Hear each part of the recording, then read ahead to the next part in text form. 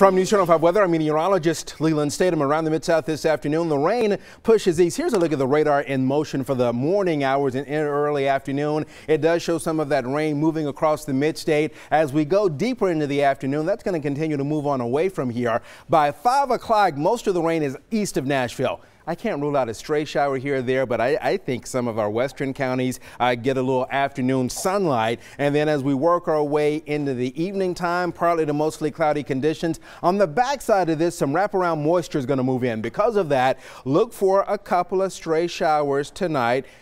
Colder air moving in, so it's not out of the question that there could be some flurries with this for tomorrow. If it's going to happen, we're talking plateau area here in Nashville. We're just looking at maybe a passing light shower on the backside of this. The good thing is that, yeah, there's cold air coming in, but this is Pacific air, not the Arctic air, so we're not going to go into the deep freeze. Temperatures go from 15 to 20 above normal today and yesterday to temperatures closer to the norm for tomorrow, and we're between, let's say, 50 and 55 into that Wednesday and Thursday time frame. So for this afternoon, mid-60s, still a bit on the breezy side. Front doesn't come through until late today and tonight, so until that happens, we'll remain mild and a bit breezy for you out there. Here now we'll look at that 7-day forecast.